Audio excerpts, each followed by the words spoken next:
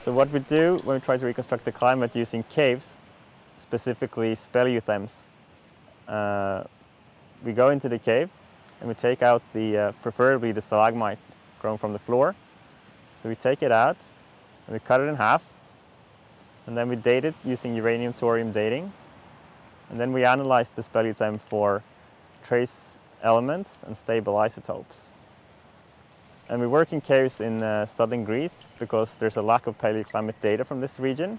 and it's also a very good area to work in when you want to compare climate data with archaeological data, because there's a lot of archaeology here, and there's a lot of long archaeological records that you can compare your climate data with.